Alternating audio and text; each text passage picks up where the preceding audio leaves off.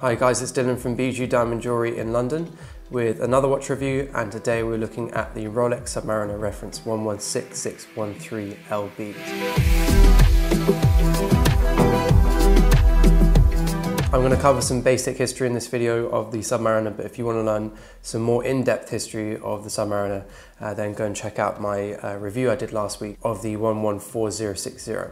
Okay, so the Submariner was released in 1953 initially, and then I'm going to skip a few years on, 30 years in fact, to when we saw the first bimetal version, so steel and yellow gold version, and that was in 1983, and that was the reference 16613. And then let's skip another few years on to 2009, and that's when we saw the release of this version that we're looking at today, which is the 116613LB, which is the newer ceramic version of the Submariner. So it features a ceramic bezel and the super case as well.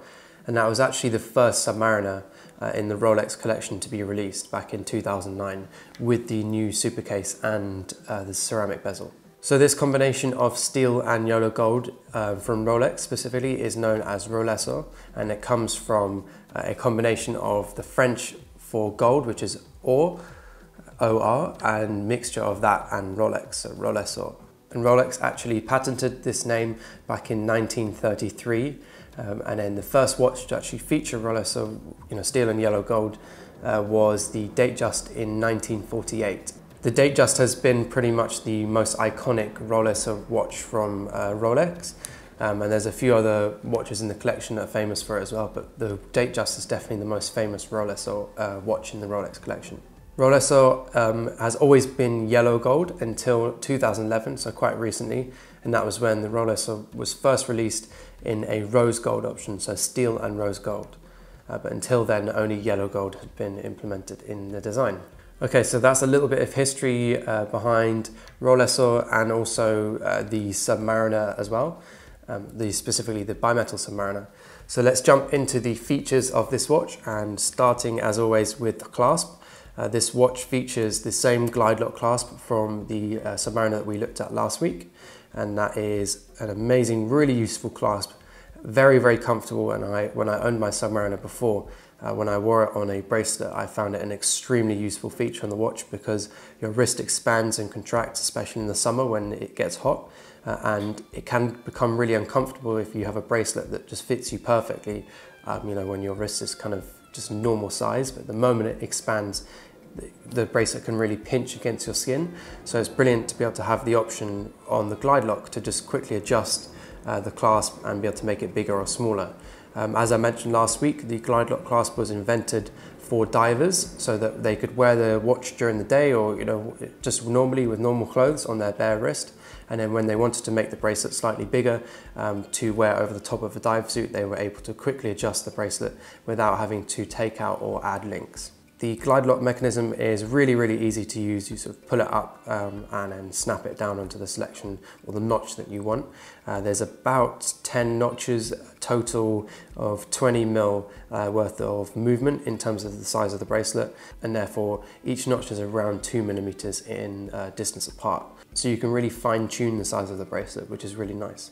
The closest to this is the Easy Link feature on some Rolexes, specifically Daytona's feature that feature, and as does the GMT, and it just means it's just basically a looped over link, and it gives you 5 mil extra extension, which is useful again if your wrist expands, but 5 mil is quite a lot of bracelet extension, so it can sometimes feel quite baggy if you go from perfect fit to that.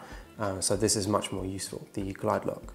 The glide lock clasp on this watch versus the Submariner that we looked at last week is slightly different, and that is because obviously we have a Rolesor version which features a steel sides or steel sides, and then polished 18 karat yellow gold down the center, unlike last week's, which was obviously all steel and also all brushed. These clasps are brilliant, very solid, they're not really going to wear out over time, fantastic daily wearers. The only thing that I also did mention last week was that I found this clasp quite deep, and therefore it can be a little bit of a scratch magnet because of that, because it's so large as well. It just is a lot easier to scratch and catch on the edge of a table or something versus like a Daytona clasp or a GMT, just the standard oyster clasp. Moving on to the bracelet, we have The standard oyster bracelet from Rolex, very iconic bracelet from Rolex, very, very, very comfortable as well. And this specific variation features polished center links, 18 karat yellow gold polished center links with brushed steel 904 outer links. Moving now up onto the case of the watch, we have polished sides to this watch, both the crown side and opposite side. We've got polished crown guards as well, which look really nice, and also a polished crown in 18 karat yellow gold. And this case is obviously the super case that we saw released in 2009, making this reference the 116613LB that we're looking at today. And this is actually a slightly later version of that as well. Moving now onto the bezel, we have an 18 karat yellow gold bezel with these really nice notches around the edge, as I mentioned last week. That's for gripping with gloves for a diver. And we've got our lume at 12 o'clock, or the top position on the bezel, just depends where you've rotated it around to. And most importantly, we've got a ceramic bezel, which means it's not really going to wear out over time. It's not going to be subject to UV fading from the sun, like we see on some of the older Submariners that kind of have this ghostly bezel. This one won't have that. That blue color will stay forever. It's also extremely hard ceramic, which means that it's pretty scratch resistant, much better than the older plastic or Bakelite bezels that we used to have back in the old days with Submariners. And we've also got milled out indexes and also numbers on the bezel for decompression stops and also times for how long you spent underwater. And these are milled out from the ceramic. So we have these notches in the ceramic, and then they're actually filled with 18 karat yellow gold. Moving on to the dial, we have an amazing blue sunburst dial. Such a cool effect, the sunburst. That's one of my favorite things about Rolex is that sunburst. And one of my favorite variations of a sunburst dial is a blue sunburst dial, because you almost have this kind of purpley effect. It just looks amazing. Further onto the dial, we've got these like a yellow print for the Rolex logo and the Submariner and all the details of the watch, which is really, really nice. I love that yellow against the blue, the print. We've also got yellow gold hands, 18 karat yellow gold hands with yellow gold indexes as well. My favorite thing about this watch is, of course, the blue. It's just such a cool look, the blue with the yellow gold. Just they complement each other so nicely, blue and yellow. Yeah, the combination is amazing, especially, like I said, this sunburst paired with that ceramic bezel. It's kind of a little bit retro Rolex in a way. It reminds me a lot of the reference 16618 from 1969, the full yellow gold with the blue bezel and blue dial. That's just such an iconic Rolex to me. The blue and the gold is just such a cool look. It reminds me a little bit of Wolf of Wall Street. It's kind of a little bit loud and, you know, very, very cool at the same time.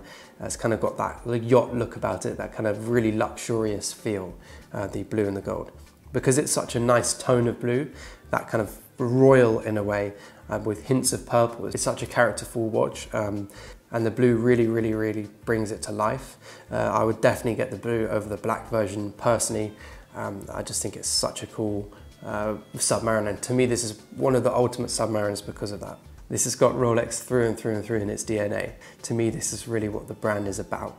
This sort of Submariner with the gold, the luxury edge to a tool. That's exactly what this watch, this specific variation of the Submariner is even though this watch is a tool, it has a really nice luxurious feel to it with that bimetal, that yellow gold on the watch. Fantastic watch if you want to wear it casually and also smart. The casual comes in with the kind of steel side of the watch, and also the blue makes it a little bit more casual as well.